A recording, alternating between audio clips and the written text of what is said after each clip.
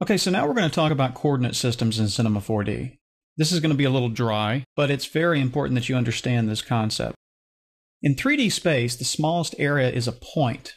Each point is defined by a unique set of three numbers called coordinates. As an example, a point in 3D space would be 0, 0, 0, which is going to be the middle of your 3D world.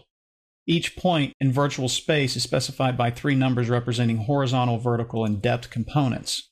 Now, an axis is an imaginary line in space that defines a direction. There are three standard axes referred to as the X, Y, and Z.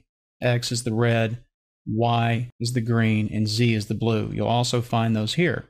Y, X, and Z. These are your world coordinates.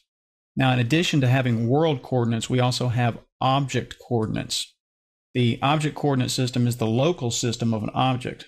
Each and every object has its own coordinate system. So each one of these objects has its own coordinate system, and that is defined by the X, red arrow, Y, green arrow, and Z, blue arrow. This coordinate system, and this coordinate system are all object. This coordinate system is the world coordinate system. So why do we need both systems? Well, because objects need to have their own coordinate system so that we can rotate and scale them relative to themselves.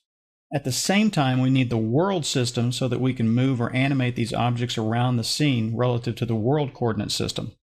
And just to show you how these are different, right now these look like they're sharing the same parameters as the world coordinate system. If I was to take this cube and rotate it around here, do something like this, now you can see the coordinate system for this object is very different than this world coordinate system.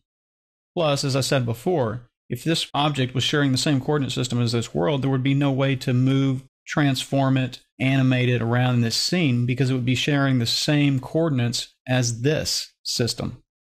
So this is one of these ideas or concepts that may not just jump right out to you, but trust me, you'll understand it the more you start using the program. So I hope that gives you some insight to the world and object coordinate systems. The more you continue to work through these chapters, the more sense it will start to make.